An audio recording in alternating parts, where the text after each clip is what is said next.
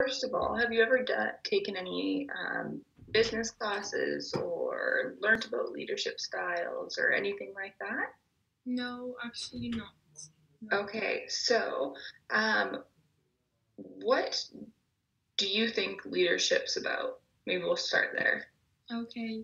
So I think that leadership is about like a person or more people, but like restricted group.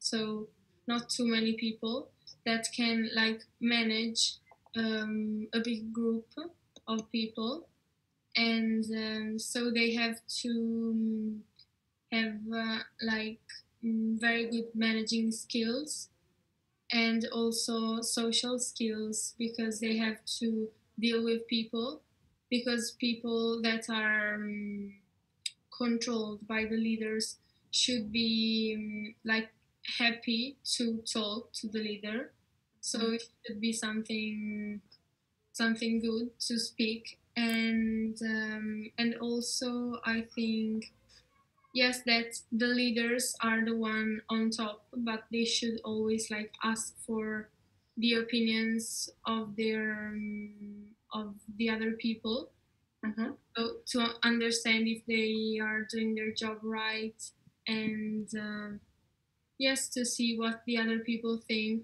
because maybe when you are on the top you need to see everything from a different perspective to Mm-hmm. understand to understand if you're doing it right. So yes, I think that's it. Okay, yeah, that's great. Absolutely. So there's a couple things in there that were really good you pointed out. So leadership is often associated with managing. So if you're in a management role, then you want to be a leader. So we are going to talk about that a bit, about what's the difference between a manager and a leader, and which one is better for a different situation, and which one maybe you want to be. So that was really fantastic. And also, yeah, there's different types of styles, but in today's world, we're getting less into the kind of autocratic leadership, which means I'm telling you what you're going to do and you're going to do it. And we're getting more into the democratic, which is what you were describing, uh, having other people be able to voice their opinions and participate and engage. So it's definitely as a whole, as the globe, we're getting away from the autocratic and more towards the democratic. So that's great. So there is a bunch of different things with leadership. There's a bunch of different theories, a bunch of different styles. Today we're going to talk about a guy named Kurt, and his last name is Lewis. So Kurt Lewis.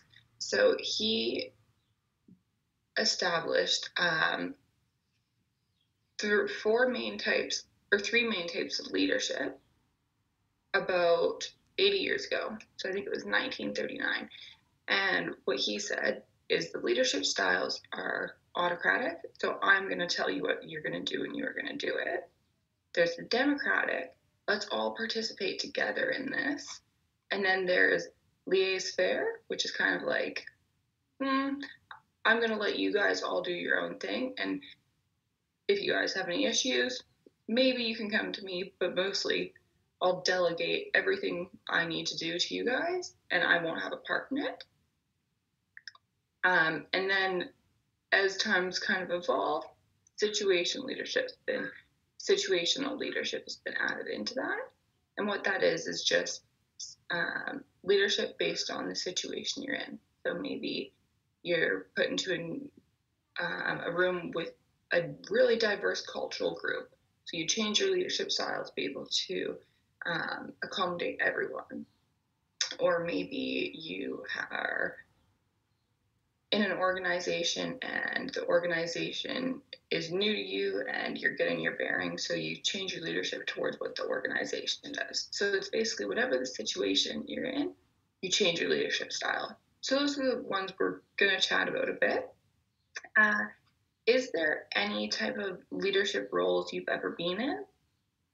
Mm, So maybe school or a sport or an activity or anything.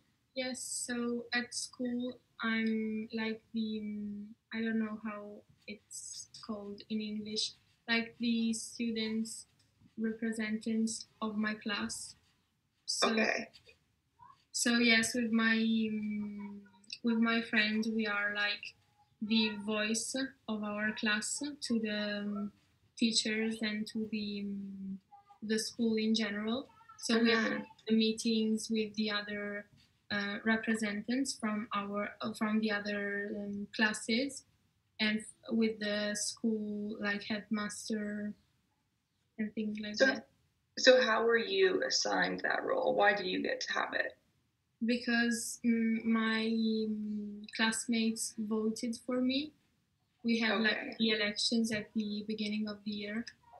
Okay. So your classmates voted for you. Cool.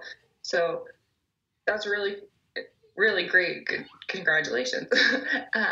So what did you do, or did you do anything?